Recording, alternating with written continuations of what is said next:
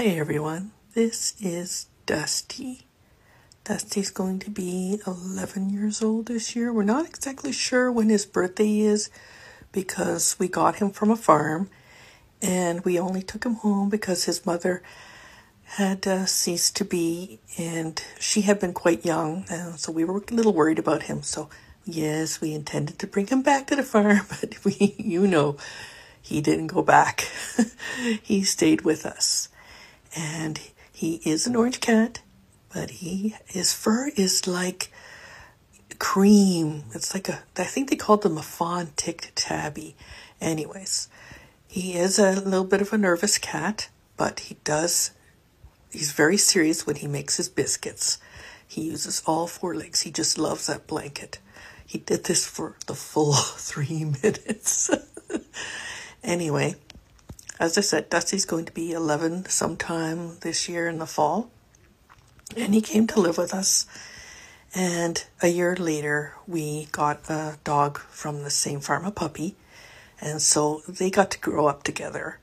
And when the puppy came home, Dusty was just over about a year old. And the puppy tried to charge at him and his little puppy enthusiasm.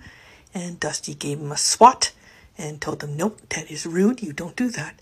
And since then, they have been the best of friends. He set the ground rules, and the dog has respected those rules.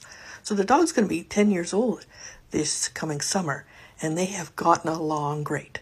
So when Dusty moved out with my daughter, we didn't think anything was going to happen. Unfortunately, the person who ended up being one of her roommates kind of misled everyone and said that the dog that she had was trained.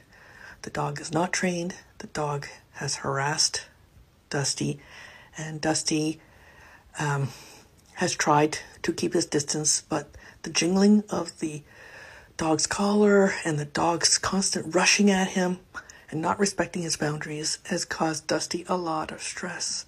So Dusty has come back to live with me until that roommate moves out with her unruly dog. Unfortunately, we can't let them work it out because the owner refuses to train her dog or discipline the dog.